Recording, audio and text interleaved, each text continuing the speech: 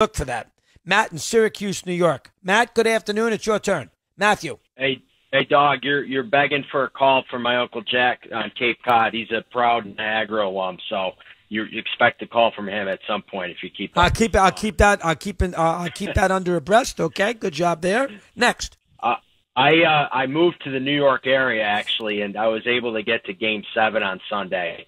And I don't usually put a lot of stock in this, but I think that home ice, that Ranger crowd was insane. That's the loudest building I've ever been. I don't know if it rattled Jari, but Ranger fans, A+ job on Sunday. Yeah, they're not going to have home ice in this series, so that's a little different. They're going to have to win a game in Carolina, and Carolina's 4-0 at home so far.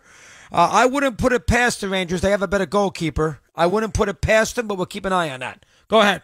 What else? Dog, I got a question for you. You're an active runner, 7 miles a day, and you came no, down not with 7. COVID. Yeah. How many days did it take for you to recover and get back to full strength?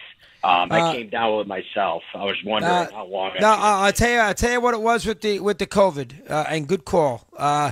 The day that I got it, I ran in the morning and I thought it didn't feel right. The April 10th, something along those lines. I didn't run for a while. The first time I tried to run, I barely could do 2 miles. 2 weeks later.